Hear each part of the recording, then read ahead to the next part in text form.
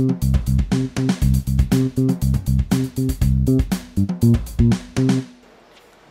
right up there. He's right up there. I mean, I don't think it'd be a stretch by any means to compare, you know, Rafa and Roger to Pete and Andre in their prime.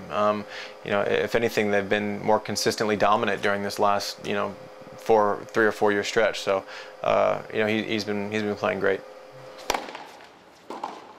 He's like a big body Borg, basically. And Borg was lightning. Borg was the fastest guy I've ever seen. I still think he's faster than Rafael, but Rafael's got the firepower. You know, so you look at that and you go, wow. He's fantastic for the sport. He's great for the sport, but the way that he can, you know, come off winning the French and then come back and, you know, play Queens, you know, a couple of days later play singles and doubles there, and then also, you know, play his best tennis 2 weeks later at Wimbledon. And in this day and age with the competition, you know, there's no easy draws out there. You've got to be on top of your game every single match, and that's what's so impressive about what he's been able to do. You know, just like the semi-final and then the final, backing up 2 5-set matches at the Australian Open. You know, that's what he's capable of doing, and that's why he's #1. His foot speed for his size is phenomenal.